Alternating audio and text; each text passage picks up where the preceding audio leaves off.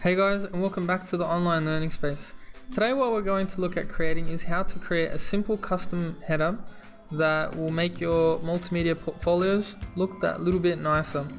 You can see if we're using Word, you can put one of these headers in Word, or if you're using InDesign, it will also fit in nicely.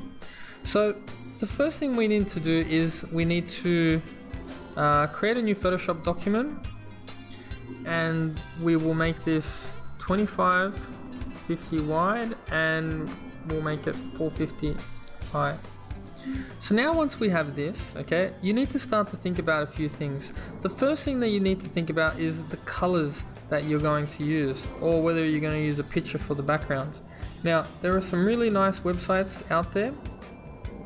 For example, this website, which is called Adobe Color, alright, it has color schemes which have already been pre-made that the colors sit nicely together. And so all you have to do is just copy the hex values for these colors and you can use them in your designs. So I've already chosen this color scheme, so I'm gonna go ahead and use some of these hex values. So I'll go back into Photoshop, I'll change my foreground color, and I will use the paint bucket tool to create a nice background. I then am going to change the color of the text. I'm going to have this creamy color. So I'm going to change the color again, and I'm going to get my T tool out, and I'm going to write my logo name. Now I've already got a font that I really like, so I'm going to stick with this. Okay, if you have a font you really like, then just use that, but just be consistent with don't use too many fonts.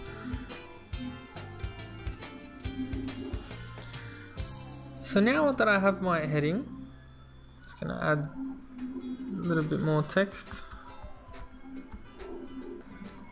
So now that I've got the basis of my text, I'm then going to work on putting some random shapes and trying to make it a little bit more unique and original.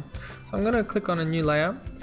I'm going to look at the colors that I'm going to use. So I'm going to use a mixture of this blue and this red. So I'm going to click on that blue, go back, change my foreground color.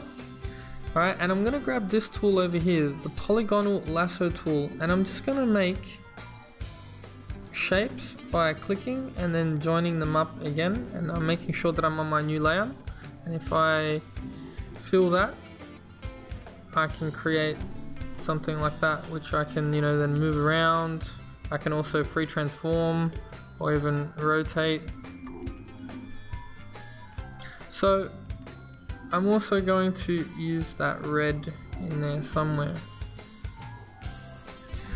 So if you want to increase the complexity of this and maybe make it stand out a little bit more, there are some other things that you can do. For example, you can go to this website which is called pexels.com, and it's a free stock photo website, and you can download some really nice shots and put that into your header.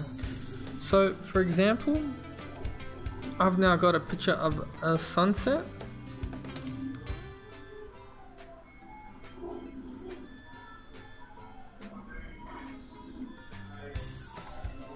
And you really have to keep in mind that does the picture, does the color of the picture really match whatever it is that you're doing.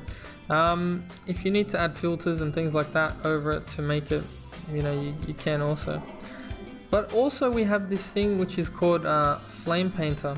Now Flame Painter is a really cool website that you can go to online, and you can create really cool original artworks that you can put back and use into your header as well, or even like a combination of these two things. So if you have maybe Flame Painter and you look at some of the the blending, the layer styles, you can create some really abstract kind of stuff. So the possibilities are endless. But let's say for example we're pretty happy with this design.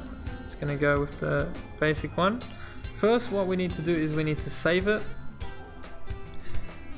as a JPEG, and then all you have to do to get it into Word is just make sure that you go to insert header, and all you have to do is just drag your header inside of Word.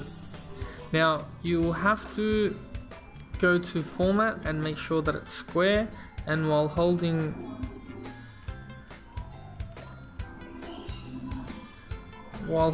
shift you can drag it out to the end of your page. And what's really cool with this is it will appear on every other page of your document. If you're using InDesign, it's the same process. All you will have to do is you would have to place the image, so you would press Ctrl D to place, and then you can drag out the image to where it needs to go. So anyways guys, I hope you've learned something from this lesson. Thanks for watching, and I'll see you again next time.